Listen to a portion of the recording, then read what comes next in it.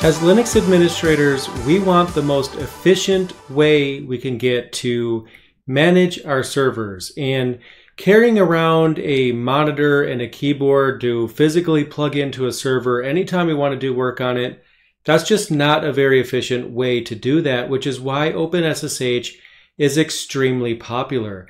And in the case of cloud servers, it's basically the only way that you're going to be able to connect to them. I mean, yes, you can usually access web consoles through the dashboard of whatever your cloud hosting provider happens to be, but even that has its drawbacks. OpenSSH is basically the industry standard when it comes to remote management on Linux. Now, as useful as OpenSSH is, it's also a very popular target when it comes to hackers that want to get into your system and just basically cause trouble. So the subject of this video is some things that you can do to harden your server, because, you know, OpenSSH is probably not something you're going to disable, because it's something you're going to find yourself using anytime you want to remotely manage your server. So it's very important that we do whatever we can to make it as secure as possible.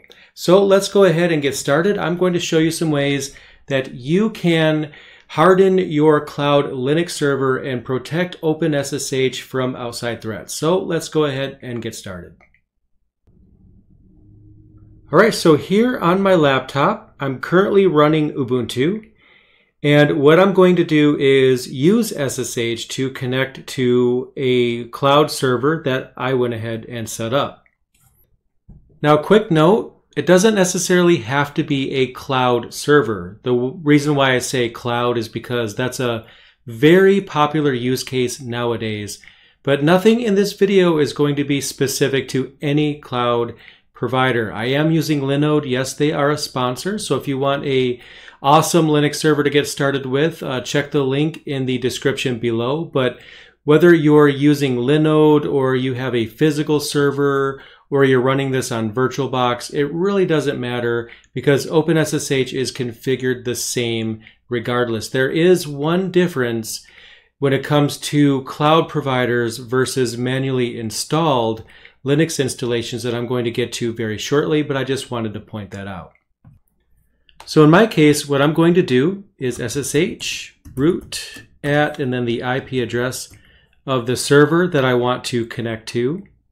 And this is the server that I'm going to be hardening and improving the security on. So this Ubuntu at Ubuntu right here, this is the local laptop. So what I'm going to be doing right now is connecting to the remote server. So I'll press enter. I'll put in my super secret password. And we're good to go. So how are we going to secure the system? Now, the first thing we want to do is disable root login. Now, this is one of the differences depending on whether you have a cloud server or if you have, you know, a manually installed system. This is an Ubuntu server, so I do want to make sure I mention that.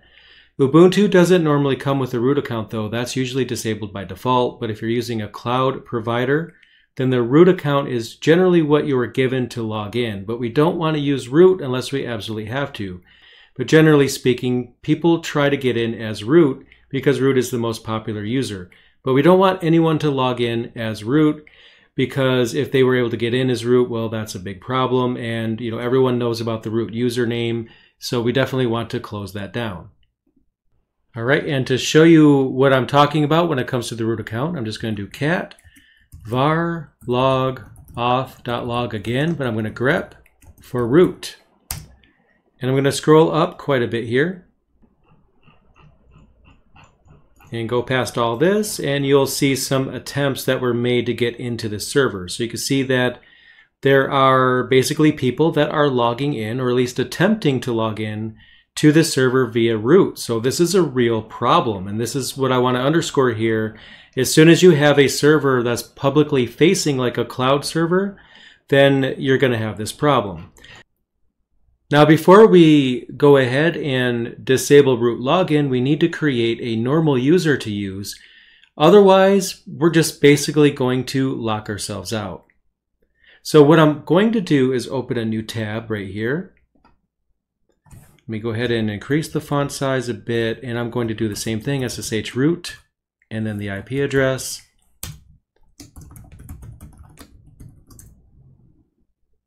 So as you can see, I have two terminal tabs that are both open to the same server. Why did I do that? Well, I'm going to show you guys that in just a moment. But first of all, we need to create a user for ourselves. Now, if you've installed your Linux distribution manually, then chances are you already have a user that you have created on the system. So if you have a normal username that you're logging in with other than root, you already meet the requirements here. But I'm going to go ahead and show you the process. So since I'm logged in as root, I don't need to use sudo, so I could just do add user. And then my name, I'll just put that in there. And I'll go ahead and create a password. And I'll retype it.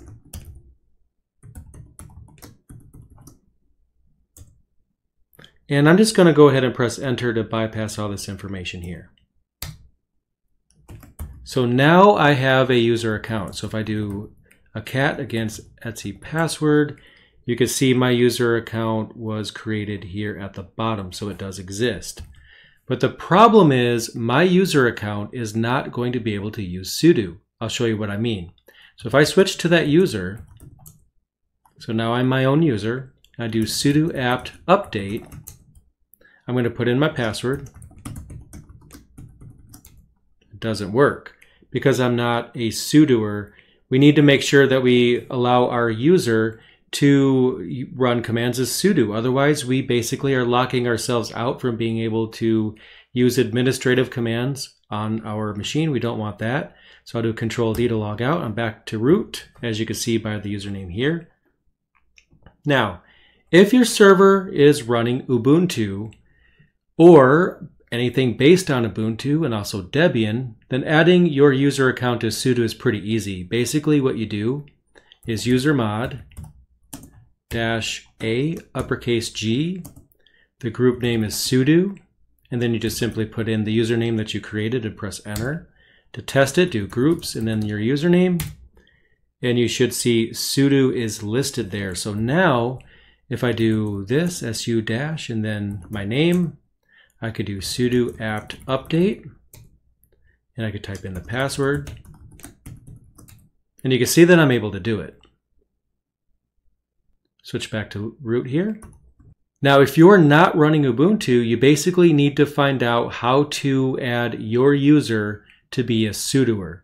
One way you can do that is by sudo as root, and then if you scroll down a bit, if you see a percentage, that's a group. So here is a user privilege, just showing root. Members of the admin group are allowed and members of the sudo group are allowed. So if you're using a different distribution, yours might be wheel.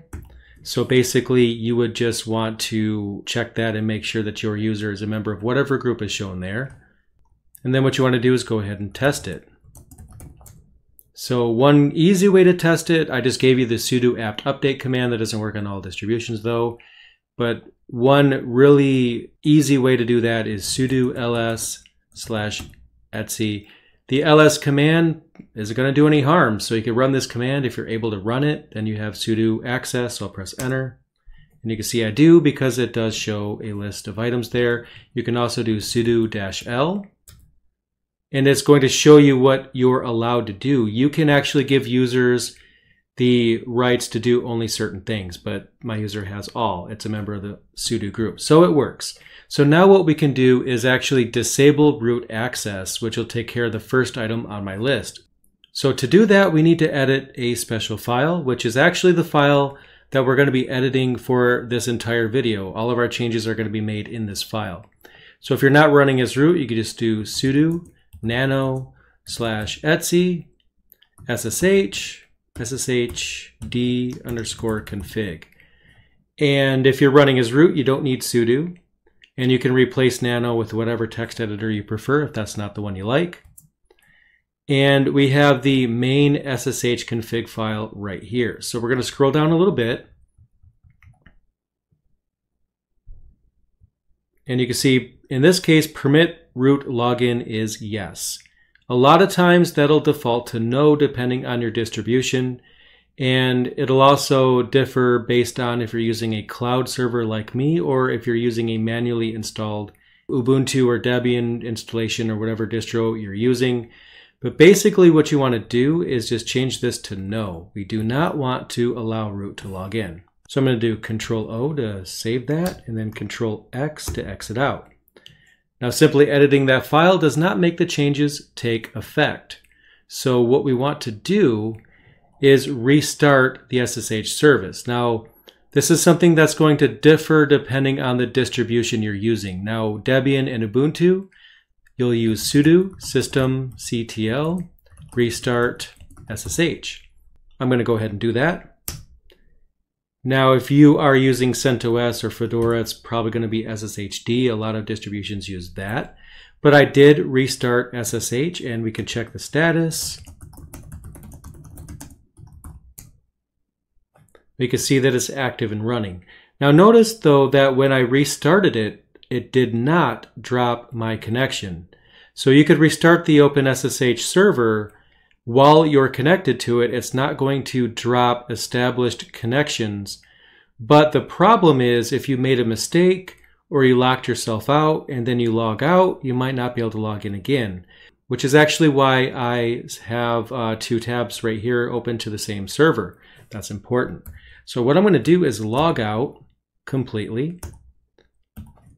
And now on this tab, I am logged in just to my laptop. This is my laptop shell. I'm still logged into the server though in this other tab. So if I made a mistake, I still have this session open to fix it. And I'm going to make sure that it works in this tab right here. So I'm just going to go ahead and recall that command. It's just the up arrow. That's the most recent command I ran locally, was just to SSH into that instance. Can I still do it? And actually I shouldn't be able to because we disabled root login. So I'm going to go ahead and put in the password. And it's going to fail just to make sure I did put the password in right. It's not going to let me in. So that's important because we don't want to be allowed into the server as root. So what I can do then is change root to my actual username, the one that I created. I'll put in my password. I am connected to the server, and just to make sure everything is working, put in the password, and sudo works. So let's go ahead and check the log file then. So if I do sudo, let's just do tail, I'll do like the last 100 lines. It's probably too many, but it works. Var log auth.log.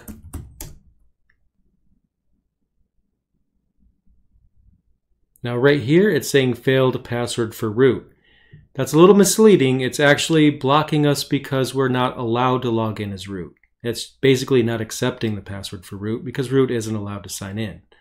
So this is basically what you're going to see when you check the logs. And again, the log file is this one, auth.log. And let's go ahead and clear the screen. And now you can see why I have two tabs open here. I left this one open. I made my changes in this tab. I logged out and then I logged in to make sure I still could do that and didn't get locked out. And if I had any problems whatsoever, where let's just say hypothetically I was locked out, that I could simply go over here to this tab and investigate the problem and fix it, because you definitely don't want to close out your last remaining SSH session when you're configuring SSH, just a good rule of thumb. But we have successfully disabled root login, which is very important because we don't want to allow anyone to log in as root. So now that we took care of disallowing root login, what's next? We'll get back to the video shortly, but I'd like to take a moment to thank my sponsor, Linode. I definitely recommend you check out Linode. Linode has a special offer for subscribers of Learn Linux TV. If you watch my channel, no doubt you're interested in tinkering with things like computers, Linux, servers, and the like. So that's why Linode wants your help testing out their new data center coming to Sydney, Australia by the end of 2019. Sign up to become a beta tester by visiting the link in the description, and you'll be notified by email when the beta opens for testing. By joining the beta program, you'll even have the opportunity to be the first to test other Linode products in the future. Be sure to check the I want to be a beta tester box when you sign up. Be sure to check out Linode, and let's get back to the video. Basically, disabling root access is very important, but we can still log in via password, which is a bigger problem. Now, the thing is, you can create a very long password, and you really should, specifically a randomly generated password. That's great. But it would be even better if we don't allow passwords at all, because people aren't going to be able to brute force your server if we're not even accepting passwords in the first place. So that's what we're going to do next, is we're going to disable password authentication. Now, before we do that though, we do have one thing that we will have to take care of, and that is creating a key. So I'm going to go ahead and disconnect, Control D. And now I am logged in here on my local prompt here. We need to create an SSH key, because if we're going to disable password authentication, we have to have another means of logging in. And key-based authentication is definitely more secure than passwords, so we're going to have to get that set up first. Thankfully, all we have to do is SSH-keygen, just like that, and then press enter. It's going to ask us where we want to save the key. If you don't already have a key on your system, this is fine. And I'm going to go ahead and accept the defaults on that. It's asking me for a passphrase, which is essentially a password. But this is not a password that anybody will be prompted for unless they have your key. So we can still disable password authentication even though we're asking for a passphrase. I do recommend doing that. It's better, but it's beyond the scope of the video. I'm just going to press enter for no passphrase. It says enter the same passphrase again. Well, I didn't even enter one to begin with, so I'll just press enter. And there we have the key right here. I'll just clear the screen. If we do an ls against our home directory designated by a tilde, in my case, .ssh, you can see we have 3 files. We have known hosts, and we have id_rsa in the same file name again, but .pub. Now, I'm going to show you the contents of these files. Now, I want to give you guys a quick disclaimer. The one that just says id_rsa, or basically the key file that does not end in .pub, you should never show it to anybody ever, for any reason whatsoever. This is your private key. That needs to stay here. You absolutely don't want to leak that out to anybody because that invalidates the key. Now in my case, this is just a demo server, so I'm going to show it to you, but in the real world, you would never do what I'm about to do. But what I'm going to do first is show you the contents of the public key. So again, my home directory and the .ssh folder, which means it's a hidden folder, and there's a public key. I'm going to press enter, and now you see the contents of my public key. And if I do the same thing, but I leave off the .pub, you'll see my private key. Now it says private key right in the file. It's all in caps here in case there's any question about this. You absolutely should not be showing this key to anybody. Now the only reason why I'm showing it to you guys is because I just want to show you what it looks like. In my case, I'm going to be deleting the servers and probably re-imaging this laptop anyway. So it really doesn't matter that you see this key, but I just wanted to give you an example of what that looks like. But the public key is fine to give out. In fact, if you're working on someone's server, they might ask you for your public key to allow you to SSH into the machine. But now that we have the SSH key locally, that doesn't really help us because the server is not really accepting that. So I'm going to go over here to the actual server. I'm still logged in here. And I'm going to change over to my user account. And let's just check out the files that we have here. I do not have a .ssh folder, as you can see, because I have not generated or copied over any keys yet. So there's no .ssh folder there. So what I'm going to do here on my local machine is I'm going to copy that key over to the server. I'm going to do ssh-copy-id and -i. I'm going to do tilde/.ssh. And then I'm going to go ahead and type that in right there. And I'm going to copy that over to the server, which is my username is J on that server, and then the IP address for it, and I'll press enter. And now it's asking me for my password. We have not disabled password-based authentication yet, so I'll press enter. It says number of keys added 1, and it's telling me try to log in, see what happens. Let's do exactly what it said. SSH, my user, and then the IP address. Notice that it logged me in without asking me for the password. That's important because what that means is it used the key that I generated. It didn't ask me for the password. So now I know that it's actually safe for me to disable password authentication on this machine because I just tested that key-based authentication works. If you were to disable password-based authentication and your key authentication doesn't work, you've effectively locked yourself out of your machine. Now, one thing I want to show you real quick, earlier in the video I mentioned, there was no .ssh folder on this user account. We do have a .ssh folder. So before I talk more about securing SSH, I want to go back to this. So I'm going to go ahead and go into that folder, and we have an authorized keys file. So if I do cat against that file, we can see that we have the key. Basically, this is the public key. So if I go to another local session and then just do cat.ssh id.pub, we can see that it's the same key here in this file that's located on the server in the authorized keys file. Now, literally, you could grab your public key, you can edit this file and paste this in there, and it'll still work. You don't have to use the SSH copy ID command like we did. You could actually set it up manually, but why set it up manually if you don't have to? But now you know. So what I'm going to do, I have to use sudo because I'm not root.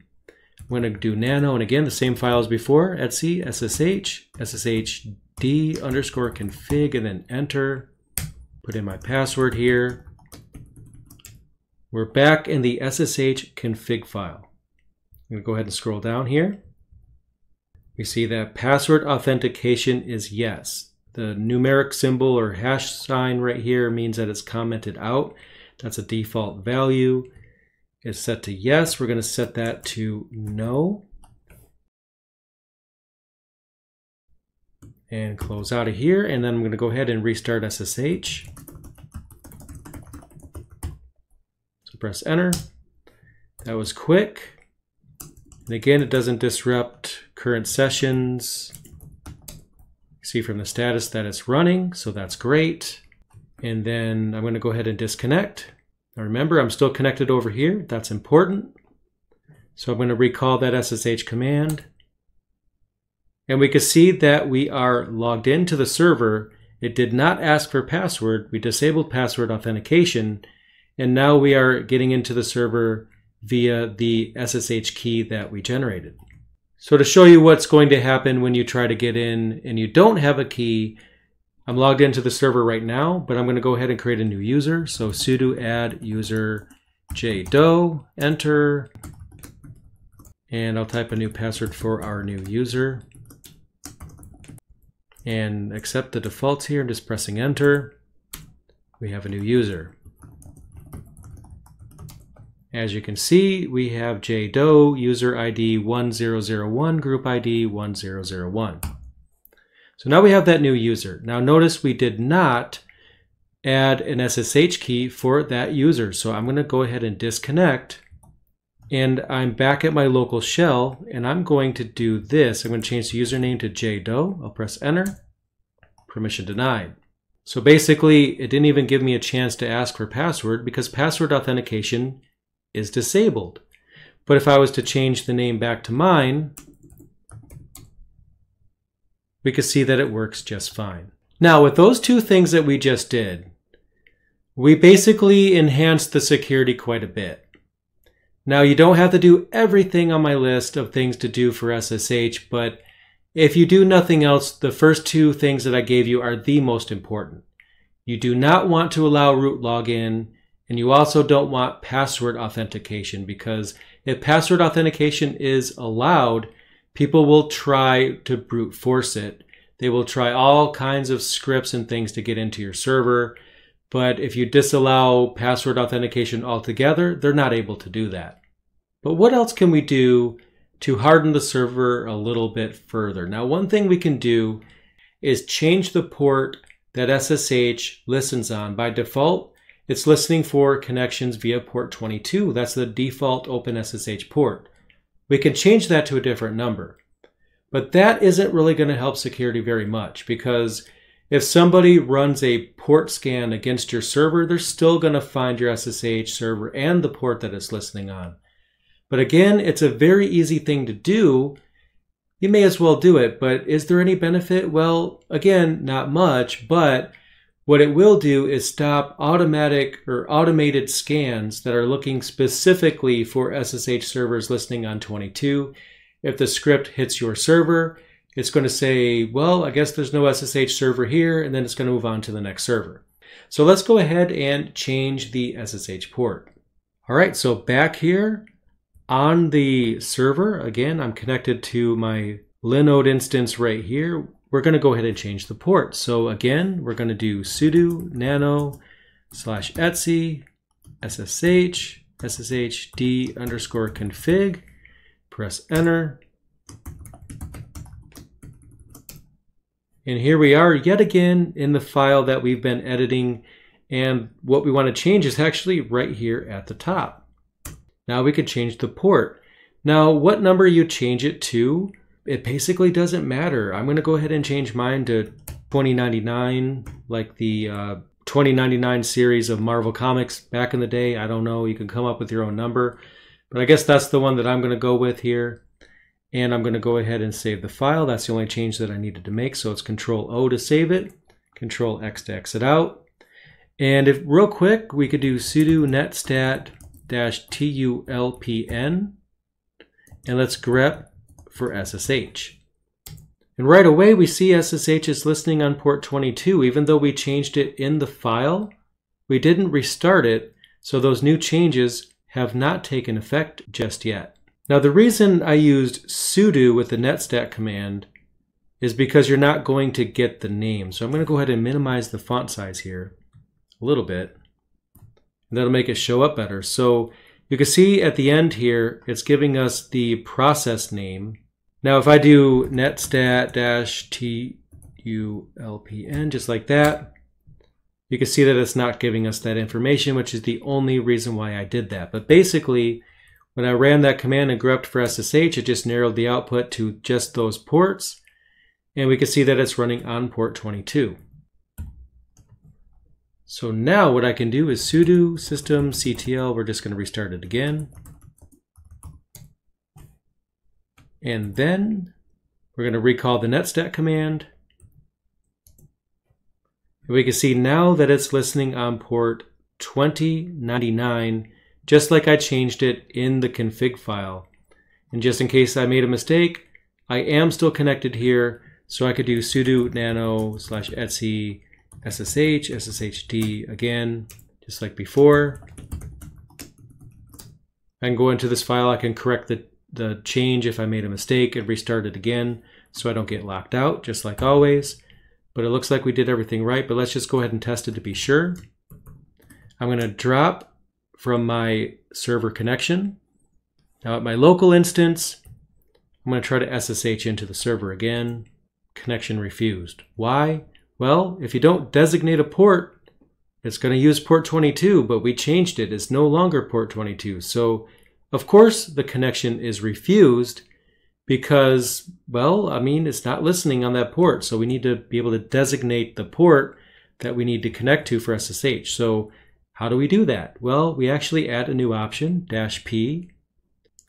And what we want to do is add the port number here. So this is what the command looks like.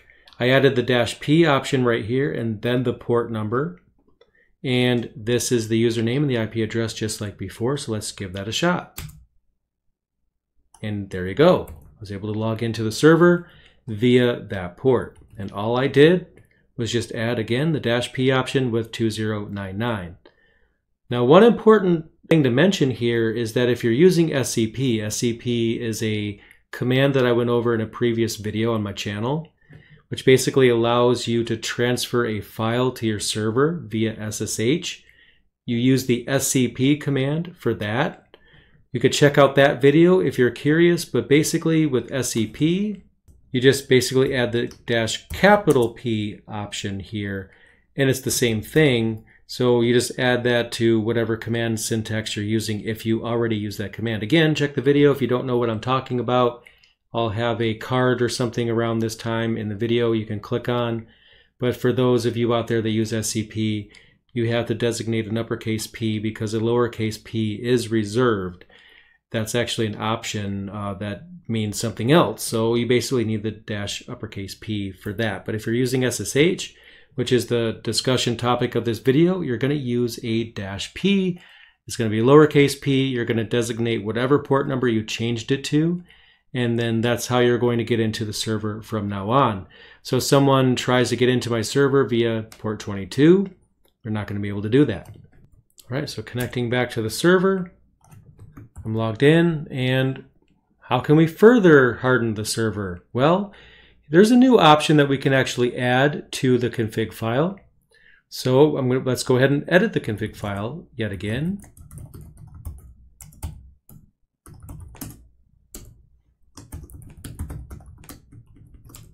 So now that we're in the file, what we're going to do is we're going to add a new option that's most likely not in the file already, but just to be safe.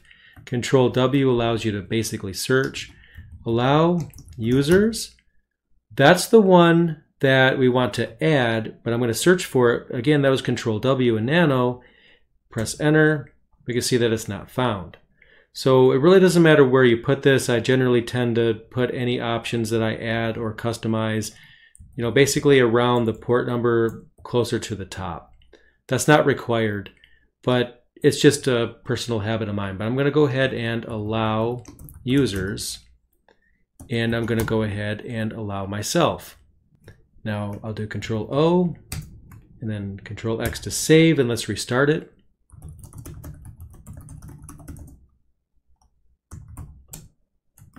And then I'll drop out. And let's go ahead and sign in. Now you shouldn't notice anything different because I essentially just added the same username that I've been using, which we already know it's been working. Scrolling down here to allow users. Again, I just added my username, which works because that's been working. But what happens if it's an invalid user, somebody that's not allowed? Now, you probably shouldn't try what I'm about to show you because you could lock yourself out. But I do want to show you what it looks like when a user tries to basically connect via SSH and they're not an allow user. Now, you could basically add additional users by typing a space and then the username. So I can add both myself and that new user that we created. The new user isn't going to be able to log in anyway. But what I am going to do though is remove my user account from the server and effectively lock myself out. Bad idea, don't do this, but I am because why not? I'm going to go ahead and restart SSH. And then checking the status, make sure that everything is okay. It is. So let's get out of here and log out. So now I'm on my local instance. I'm going to go ahead and try to log in as my user account. Permission denied, public key. Well, that's weird because the public key was working fine and I didn't change it. So what's up with that? Well, I still have this connection open over here to that server. So let's go ahead and investigate. So I'm going to do sudo cat /var log auth.log, press enter. We see connection closed by invalid user J. We can see that a couple of times here because I tried several times to get in. I wasn't able to do that. And here you can see that I was basically denied and why I was denied. And it tells you right here that the user account that tried to get in is an invalid user. So somebody from the outside is trying to get into your server even after all of this. You'll see similar messages like this, but we do need to get this fixed, because if this shell session here was to die, then I've effectively locked myself out of the server. We don't want to do that. So let's quickly bring up that file and fix it. I'm going to change allow users to the correct username. I'm going to save it, and let's restart it. And this is what happens if you're using a regular user and you forgot to type sudo at the beginning, but that's okay. I'll just type the password in. And there we go. So now on my local session, I should be able to connect to the server now.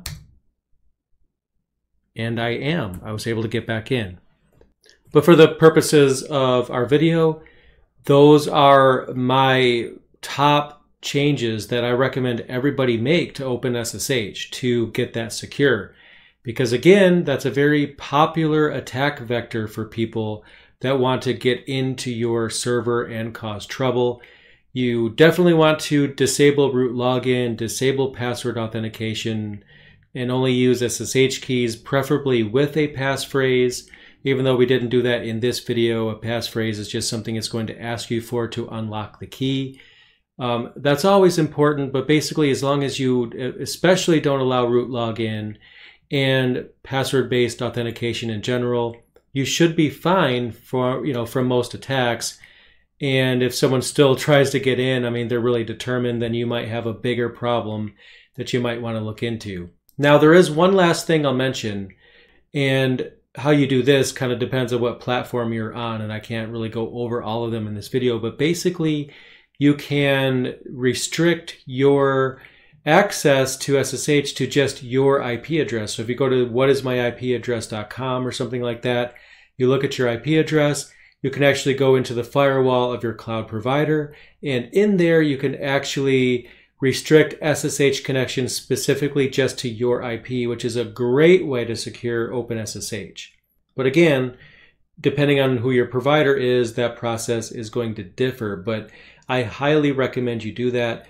One downside of doing that, though, is if you're like me and you have residential internet, then basically your IP address can change at any time. So if ever you can't connect, you're going to have to go to the dashboard to your VM or cloud provider and update that IP address. You're going to find yourself doing that every now and then, unless you're lucky and you have a static IP, in which case that really doesn't matter. But if you are able to do that, I highly recommend you do, because that, combined with everything else I mentioned in this video, pretty much takes care of the majority of your security needs when it comes to OpenSSH.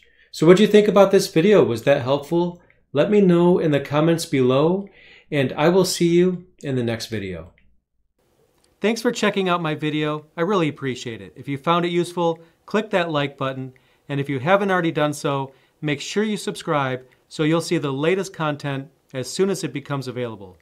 If you want to help me out, there's links down below for my Patreon page, as well as links for purchasing my Linux books, and also my affiliate store, which has a listing of Linux compatible hardware that I've actually tested personally. Thanks again for watching, and I'll see you in the next video.